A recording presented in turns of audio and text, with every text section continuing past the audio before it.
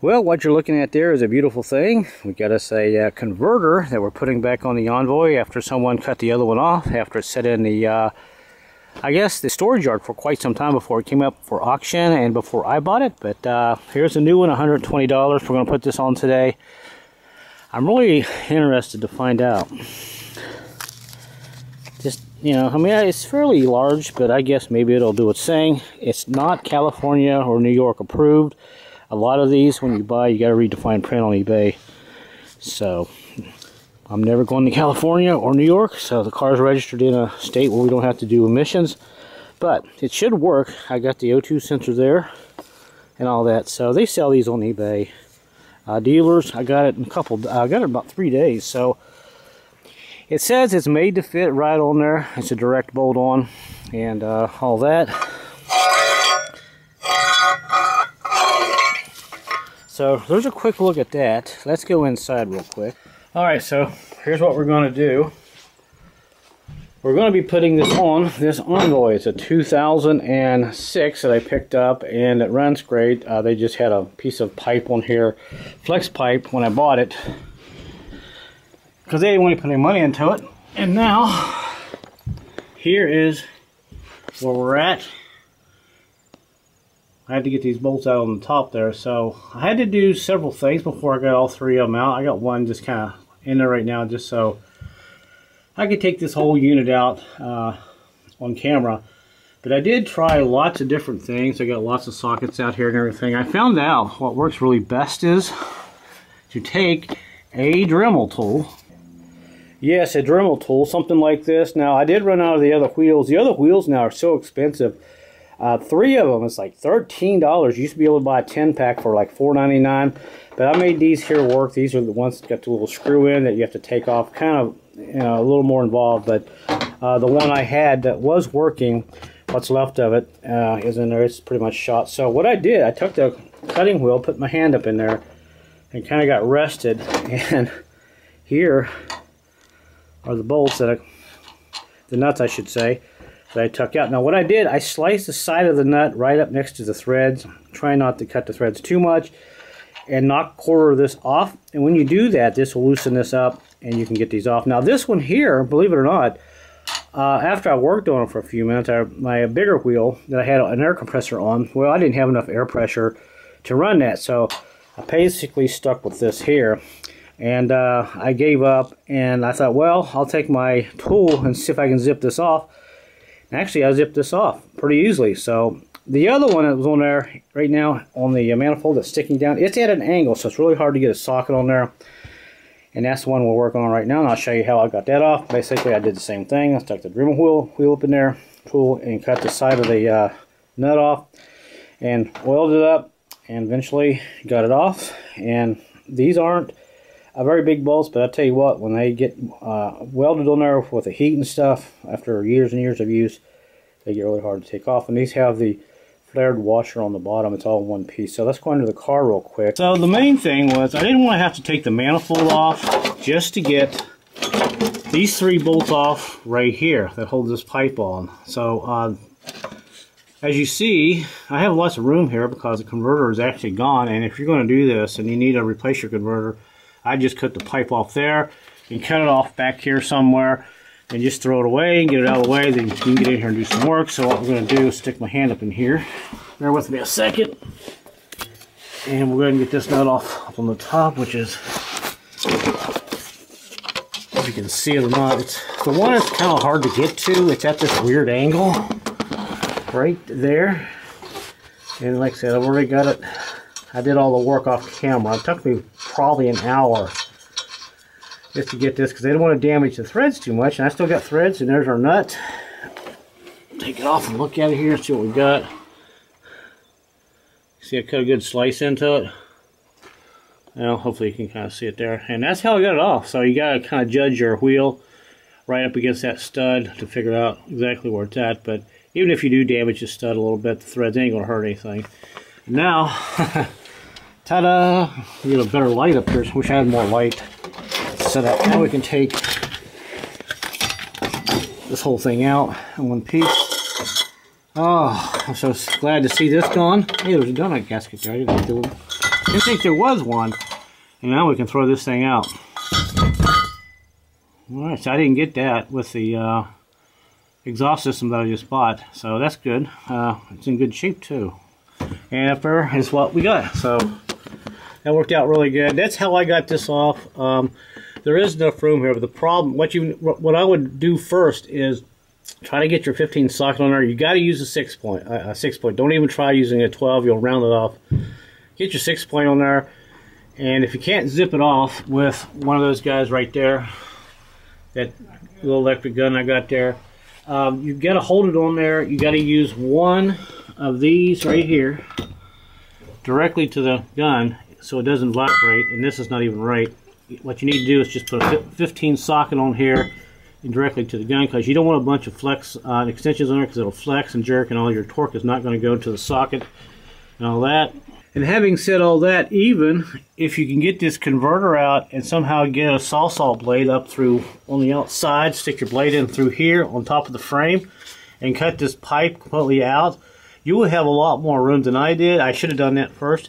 And you could probably get a socket directly on there and get your impact tool or whatever and use one section of this extension and put a socket on there and really get that off. I should have done that first, but the bolts that came out easy was this one and this one. This one here is up a little higher because it's at this weird angle and part of the transmission housing hits it when you're trying to go straight at it. So once you get in there, get all that out of there, you can probably get that bolt a little bit better. But hey, it's out. The main purpose of the video is to go ahead and put this converter in and the pipe and all that. Pretty simple to do now.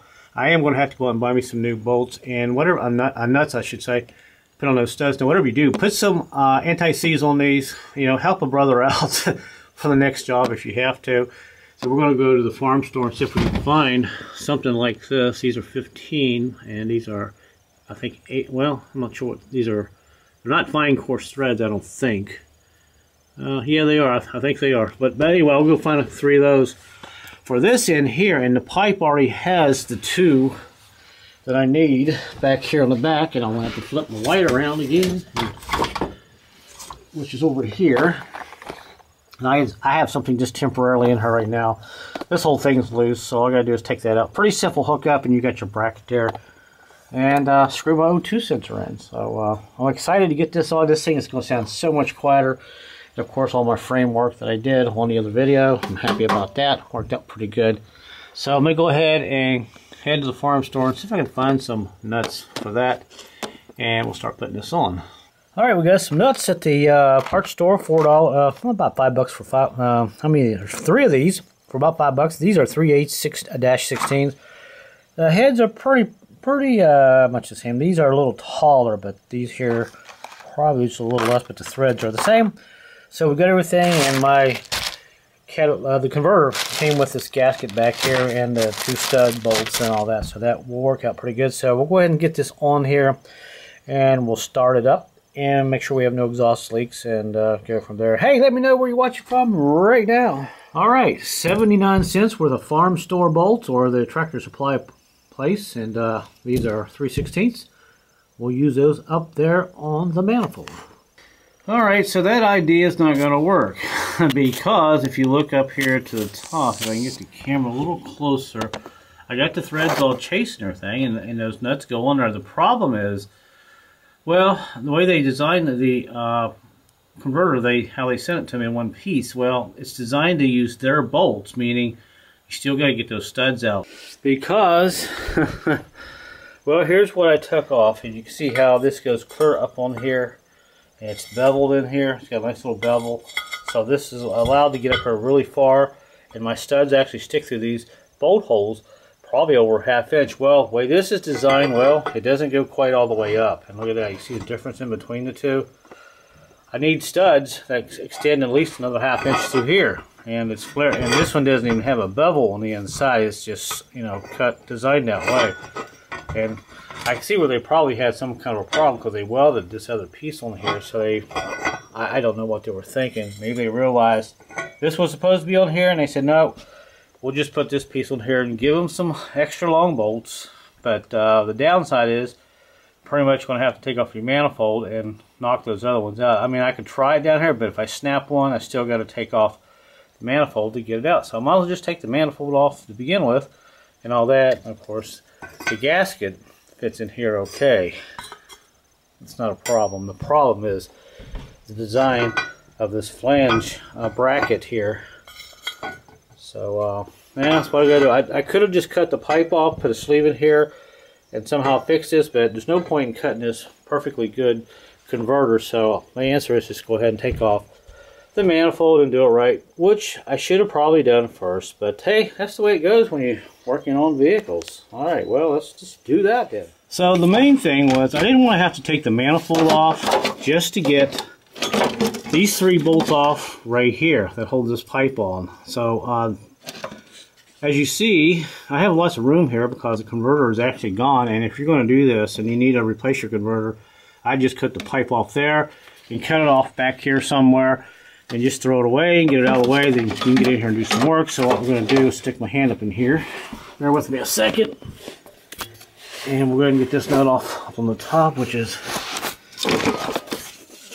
if you can see it or not, it's the one that's kind of hard to get to. It's at this weird angle right there. And like I said, I've already got it. I did all the work off camera. It took me probably an hour just to get this because they don't want to damage the threads too much. And I still got threads, and there's our nut. Take it off and look at it here and see what we got. See, I cut a good slice into it. Well, hopefully you can kind of see it there. And that's how I got it off. So you got to kind of judge your wheel right up against that stud to figure out exactly where it's at. But even if you do damage the stud a little bit, the threads ain't going to hurt anything. Now, ta-da! Get a better light up here. Wish I had more light set up. Now we can take this whole thing out in one piece. Oh, I'm so glad to see this gone. Hey, there's a donut gasket there. I didn't think there was one. And now we can throw this thing out. Alright, so I didn't get that with the exhaust system that I just bought. So that's good. It's in good shape too. And up there is what we got. So that worked out really good. That's how I got this off. There is enough room here, but the problem, what I would do first is try to get your 15 socket on there. You got to use a 6 point. Don't even try using a 12. You'll round it off. Get your 6 point on there, and if you can't zip it off with one of those guys right there, that little electric gun I got there, you've got to hold it on there. You got to use one of these right here directly to the gun so it doesn't vibrate, and this is not even right. What you need to do is just put a 15 socket on here and directly to the gun, because you don't want a bunch of flex extensions on there, because it'll flex and jerk and all your torque is not going to go to the socket and all that. And having said all that, even if you can get this converter out and somehow get a saw blade up through on the outside, stick your blade in through here on top of the frame and cut this pipe completely out, you will have a lot more room than I did. I should have done that first. And you could probably get a socket directly on there and get your impact tool or whatever and use one section of this extension and put a socket on there and really get that off. I should have done that first, but the bolts that came out easy was this one and this one. This one here is up a little higher because it's at this weird angle and part of the transmission housing hits it when you're trying to go straight at it. So once you get in there, get all that out of there, you can probably get that a little bit better. But hey, it's out. The main purpose of the video is to go ahead and put this converter in and the pipe and all that. Pretty simple to do now. I am going to have to go out and buy me some new bolts and whatever, nuts I should say, put on those studs. Now whatever you do, put some anti-seize on these, you know, help a brother out for the next job if you have to. So we're going to go to the farm store and see if we can find something like this. These are 15 and these are, I think, 8, well, I'm not sure what these are. They're not fine coarse threads, I don't think. Yeah, they are. I think they are. But anyway, I'll go find 3 of those for this in here. And the pipe already has the 2 that I need back here on the back. And I'm going to have to flip my light around again, which is over here. And I have something just temporarily in here right now. This whole thing is loose, so all I got to do is take that out. Pretty simple hookup, and you got your bracket there. And screw my O2 sensor in. So I'm excited to get this on. This thing is going to sound so much quieter. Of course, all my framework that I did on the other video, I'm happy about that. Worked out pretty good. So I'm going to go ahead and head to the farm store and see if I can find some nuts for that. And we'll start putting this on. All right, 79 cents worth of farm store bolts or the Tractor Supply place, and these are 3/16. We'll use those up there on the manifold. All right, so that idea is not going to work because if you look up here to the top, if I can get the camera a little closer, I got the threads all chasing everything, and those nuts go on there. The problem is, well, the way they designed the converter, how they sent it to me in one piece, well, it's designed to use their bolts, meaning you still got to get those studs out because well, here's what I took off, and you can see how this goes clear up on here, and it's beveled in here. It's got a nice little bevel, so this is allowed to get up here really far, and my studs actually stick through these bolt holes probably over ½ inch. Well, the way this is designed, well, it doesn't go quite all the way up, and look at that. You see the difference in between the two? I need studs that extend at least another ½ inch through here, and it's flare. And this one doesn't even have a bevel on the inside. It's just, you know, designed that way. And I can see where they probably had some kind of a problem because they welded this other piece on here. So I don't know what they were thinking. Maybe they realized this was supposed to be on here, and they said no, we'll just put this piece on here and give them some extra long bolts. But the downside is pretty much going to have to take off your manifold and knock those other ones out. I mean, I could try it down here, but if I snap one, I still got to take off the manifold to get it out. So I might as well just take the manifold off to begin with and all that. And of course, the gasket fits in here okay. It's not a problem. The problem is the design of this flange bracket here. So, that's what I got to do. I could have just cut the pipe off, put a sleeve in here, and somehow fix this, but there's no point in cutting this perfectly good converter, so my answer is just go ahead and take off the manifold and do it right, which I should have probably done first, but hey, that's the way it goes when you're working on vehicles. Alright, so we got our air cleaner out of the way. It's over there. Before I got the air cleaner off, I had a problem right here. These things rust like crazy. Couldn't get that off, so I took my Dremel tool, had to go in here and cut that in half. And to get it off, boy, I tell you what, maybe this is a bad sign. Maybe it's telling me I should maybe start somewhere else and try this. But I'm not. So, got these two bolts out here. One here for the air conditioning line. One over there. This will let me flex it. I've got a couple connectors here unhooked. I just kind of put this off to the side. And now the next thing I'm going to go ahead and do is go ahead and get this piece here off. Alright, I got the 10 and the 13 nut out. Pull the dipstick out. Wiggle it a little bit. And just kind of just move it out of the way. You don't have to take it clear out if you don't want to. I'll look at that later, but I think I'm okay there. And now we've got one more big bolt to take out. People forget about this. They pry on this and they break it. There's one long bolt we got to take out. It's the same bolt that has a little 10 on it that holds dipstick on, I believe. And you can unhook the hose, but most of the time you can just kind of pull it out of the way or just move it back out of the way. That's all I'm going to do for now. That hose, you just squeeze it and disconnect it on the back there. That's how that actually comes off, but I'm not going to mess with it for now. It should be okay if they're right there. Alright, so I went ahead and disconnected this. This is actually just pulls right off. Some of these you got to work with this clip, but that is up there out of the way. I've already taken out the bolts of the heat shield, which I'm shocked they all came out. Now, if you haven't taken your O2 sensor out, don't worry about it. You can slide it off through this. This is a hole big enough to slide this whole piece off. That's what we're going to try to do. Just kind of fish it through there. And we got one bolt in the back, one nut in the back, one there and one there. 10 millimeter, all pretty easy to get to. And you can see this heat shield is ready to pretty much come off. All I have to do now is wiggle around this dipstick. Now you gotta be careful. I want to try to get the dipstick out, but if I can get it back far enough to get this heat shield out, I'll be okay with that. I'll have to set the camera down and do that. But if I play around with it long enough, I could probably get it out of there, but I don't want to take a chance of breaking it.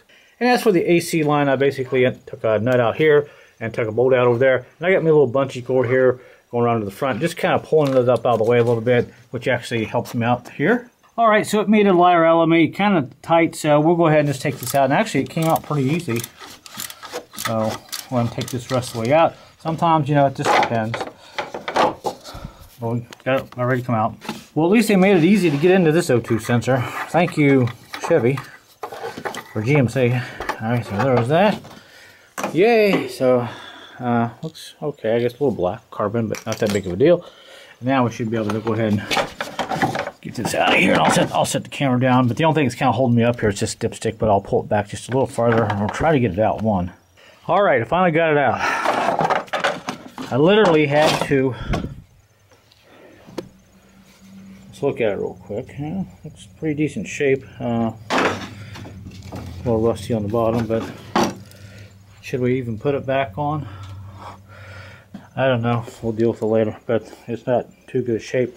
But in order to get it out, you pull this dipstick back as far as you can, and you got to actually fish it up between the dipstick bracket here.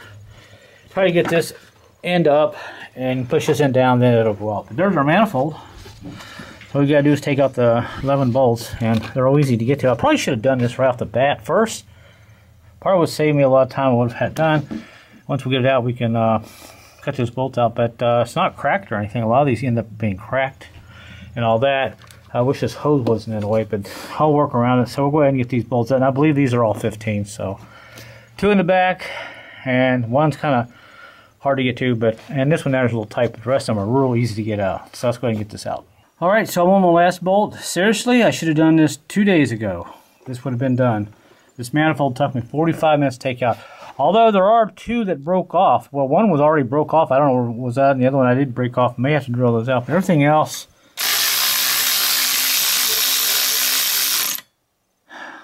pretty much came off pretty decent. They fought me a little bit, or locked tight on these bolts. All right, there it is. Now, let's see if I can grab it with my hand here. All right, there it is. Let the gaskets fall wherever you may. Here's what these bolts look like. They're not very big, but typical. So I'm going to have to probably use both hands to get this out. I'm going to go ahead and just pull it out. All right, maybe you can see me doing something there. I don't know.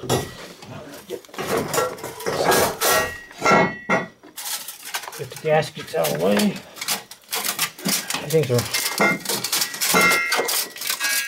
Things are kind of sharp. But the strange thing is, the bolt on the back that was broke off already, right here, it wasn't really leaking. That was a quiet engine. Wasn't loud at all. So I don't know. Get that. All right, this is probably going to be no fun.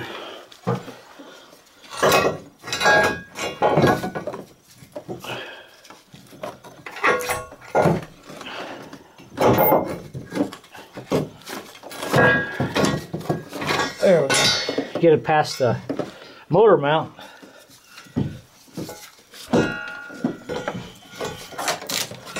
And the air conditioning hose. There we go. Oh, ta-da! Let's go a little closer here and see where the damage is. It looks like, for the most part, get camera. It looks like this one here broke off right here, and one back here in the back. Is it the top or the back? Oh, it's this one here, I believe. Or it's one here. That one? That one there in the back, right there. I think you can see it right there. We got 1, 2. All right, so anyway, you get the idea. I've got an angle drill. I can put a bit on it. Well, there's the other bolt that broke off that I didn't see. It's back here sitting. Oh, get if I can get it. Come on, there it is. So this one was already broke off before I even got to it. This is the one I broke off. So there's 11 total, so that's good. The 2 there that broke off, I can get in there, drill them out, tap them, probably get the rest of it out. Shouldn't be too big of a deal, but I'm happy about this. So what I'm going to do here, get a light set up for you. I'm going to slice this here, slice it on the inside, slice it, try to slice it through here just with a thin cutter. Then I've got this stud extractor that you stick on here, and I should be able to get these off. And if I have to, I'll put some heat on here. But, you know, putting a small slice in here on the top of this with a cutting wheel ain't going to hurt it. Make sure you use a thin cutting wheel. But we'll come back here in a little bit and do it. But for now, it's break time.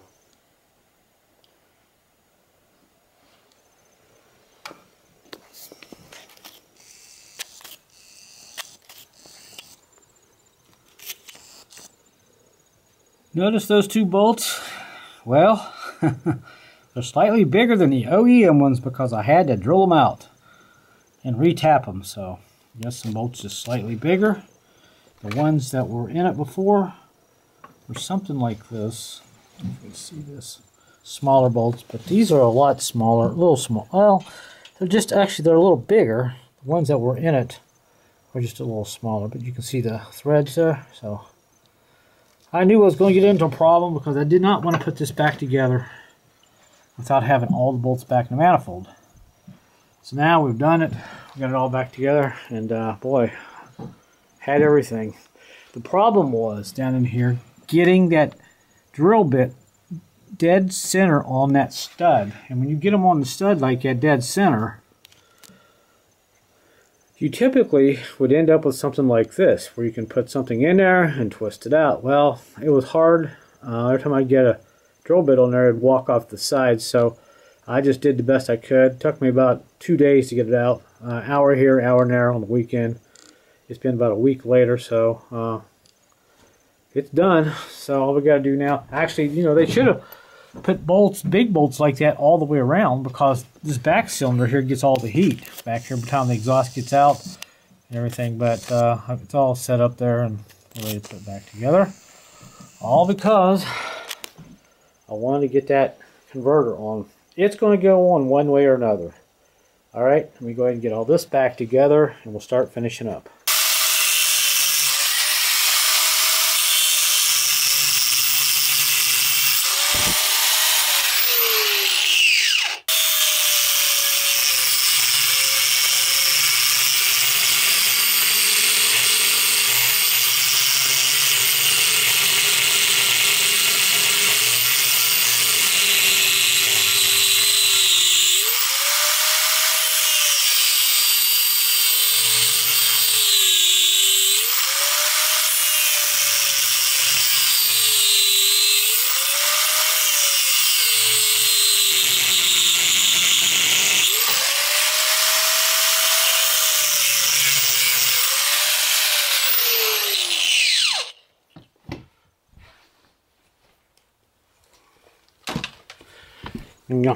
No, take that.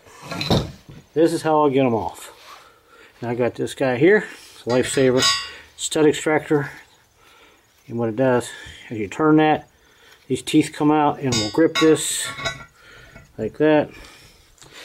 Now I'll just go ahead and put a ratchet on here. And cutting a slice in this manifold is not going to hurt anything.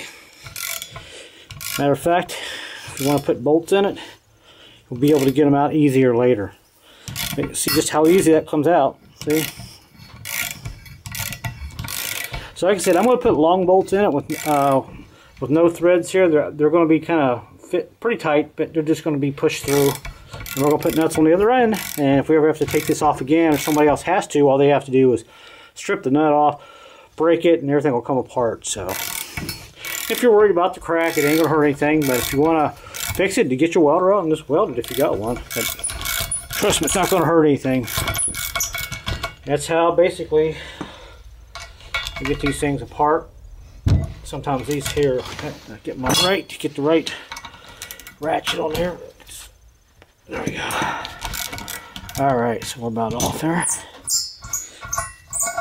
Ta-da! That's how I do it. So as you can see here, slice right down through the, just before it starts touching the other side, right there. So that one there I got a little sloppy with, but I got it cut pretty good. And same thing with this side. I tried to be as straight as I could get, but you can see that's the whole idea. So now we can stick this on. Yay! All right, everyone, as we're looking at a new day, it's all back together. I worked late in the night till about 2 in the morning and got it all together. Got the exhaust on and everything. Now I did use to drill some of these bolts out. Didn't mention, I did go ahead and use my little air tool that I have. And my compressor, this little thing here, actually ran that okay, and it ran it slow enough where I could actually drill into these bolts and get them out on the manifold. So that really helped. And I want to kind of touch on all the bases, and I'll probably forget something to help you guys out. And if you're doing that very last stud bolt in the manifold, this here makes it a little bit easier. And I took some of my bits and I cut them in half with my Dremel tool and got in there at the perfect angle and got those out, because there's a little shield that covers up the hoses on the firewall. This kind of gets in the way if you're using something like this. Well, actually it's down here. because I bought this thing, I don't know, a while back. It's pretty nice, but the problem is it's not a true 45-degree angle. You kind of see it's kind of weird. But anyway, there's not a lot of room for that in there by the time you put a drill bit on there. But other than that, let's go underneath real quick and check out underneath. Okay, and here is the money shot. All the way up to the top there. I don't know if you can see those bolts up there, but you don't have to tighten those Hercules tight. Once they start crunching a little bit, because you got that gasket up there, you got to remember. People were tightening these. Once you get those bolts tightened up, those are little 14s. I don't know if you can see my work, how the bolts worked out. Put washers on both sides. Those just, I think, some generic nuts and bolts. But if I have a problem with it later, they'll knock right out, and I can put new ones in them, because apparently Tractor Supply has a nut and bolt shortage. Go figure, huh? What else is going to be have a shortage of? But anyway, there it is. It's been all the way back. Got the O2 sensor in, and all the way back here, I got all this in. So even this was a little sketchy here. I had to get my own washer and stuff and put on the front. I need one on the back that's tight, that flexes and all that. So you can kind of see that there. Kind of dark under here if I'm laying on my back. But it's done. Thank goodness. This was a lot of work, only because the bolts that I had on that manifold up there were not going to work. They did not send me their bolts. Regardless, if you're going to use one of these, the first thing you want to do is probably go ahead and check that flange and see if it's flared, like I showed you in the earlier part of my video. If it's flared and it looks like it's going to go up on that housing far enough with the gasket, then your bolts might be okay. But anyway, the whole purpose of the video, except for showing you the headaches that I got into, was to see if these cats have enough material in them to keep my check engine light off. We'll check it after a few days after we drive it. We'll hook the OBD2 code reader up to it and look at it on the graph and see if it's running pretty smooth and all that, or see if the lines on the graph are like jumping up and down all over the place. So it's done, and also the framework is pretty much done. So wow, what a job. I'm going to take a piece of I got some heat shielding.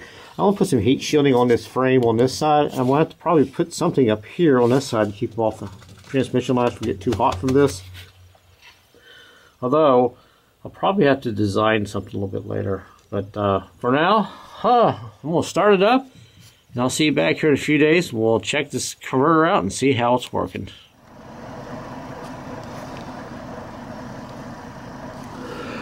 All right, it's been about 2 weeks and we're back, and listen how quiet it is.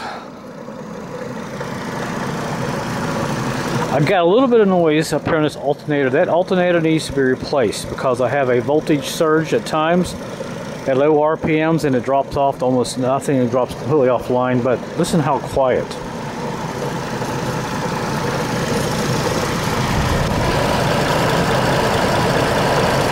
You can see the new cat down there.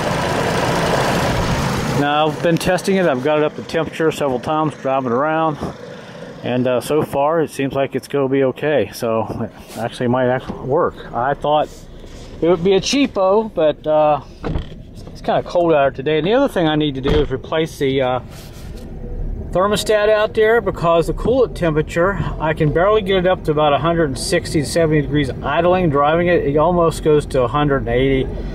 This is pretty common on Trailblazers and GMCs. You got to replace that thermostat. It's a whole housing assembly. I have a video on that on my playlist on my Trailblazer list. But for now, I'm looking at the graph here, and I want to bring it back up to idle a little bit. Pretend we're driving it. Once I let off on it, I mean, it's pretty even across the numbers here. We don't have this erratic jumping up and down. That's what you don't want to see. You want to see a nice steady stream of close numbers together. This is the O2 sensor behind the cat.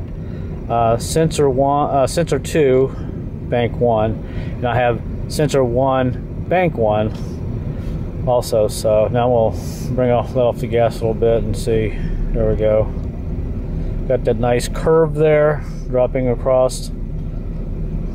That's a good indication if you know you have a good cat. So I'm surprised it's actually working, but you know, if anything changes down the road, I'll update that status on my down in the comment section. But you can see now it's dropping off, because the temperature of the cat is cooling down a little bit, and the upstream O2 sensor is changing fuel mixture a little bit since we're just sitting here idling. So I'm, you know, pretty happy with it. It worked out pretty good for me. So if you want to do something like this to your Trailblazer, if you have the same problem, or if your, you know, your cat got jacked or something in a parking lot, this is one option you can do. So there we go. And also let's check out one other thing here. And you can see where we stand with the gauges and everything. The only other codes I have is the code for the insufficient activity circuit heated oxygen sensor on bank 1, sensor 1. I put a new sensor in there, and I'm still getting that code for that, which is kind of a head scratcher. That's what the computer's saying, and it's got the check engine light on, so that's something I'll deal with. I don't want to drive this too much because I'll end up burning out the cat. I need to get that taken care of, and it's the same thing, 134, bank 1, sensor 1. And then I got then it goes to 134. Then the low speed idle, something weird's going on. The idle will drop down to 4,000 to 5,000 RPM. So right now it's dropping, doing okay. Someone said in some of the forums it could be the coolant temperature sensor, but I checked on the other code reader. I've got a reading going to the computer, so I do not know what that code is talking about. I need to do some more research on it. Heated oxygen sensor, and so I've got a brand new sensor on. So other than that, we'll take care of those codes down the road. So the main purpose of the video was to make sure that that cat was going to work. I only paid $120 for it to put it on the car. It seems like it's going to be doing okay. So I guess that's about it, guys. I'll make some more videos a little bit later on the GMC, fixing some things, and perhaps create a playlist for you folks. But until then, thanks for watching, guys, and until my next video, I'll see you later.